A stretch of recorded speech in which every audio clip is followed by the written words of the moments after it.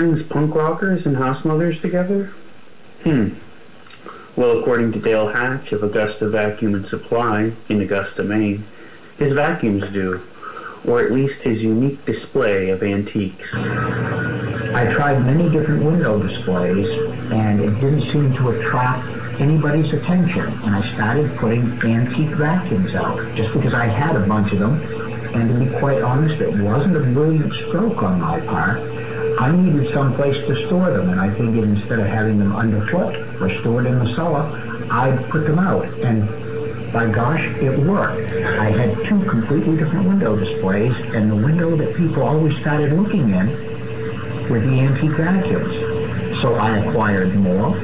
I changed the other window over, and now I've got them inside. I've got more vacuums than I can display, and everybody, from young and old, regardless, it seems to be cross-generation. Everybody enjoys looking at them. He does repairs and sales, and also says, aside from his vacuum museum, he owes much of his business to customers who come in by recommendations of friends.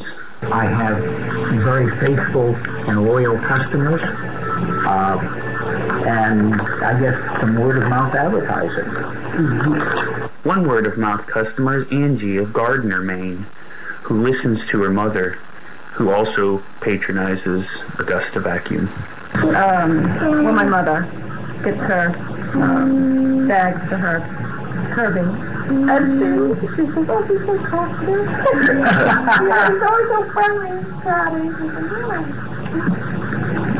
In Augusta, Maine, chances are Dale is the only one who can fix your old vacuum. But obviously my vacuum wasn't up to par, so...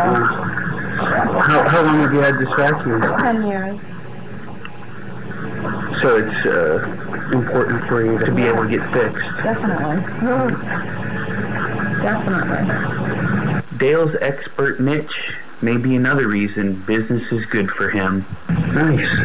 So would you say business sucks? Absolutely. Always.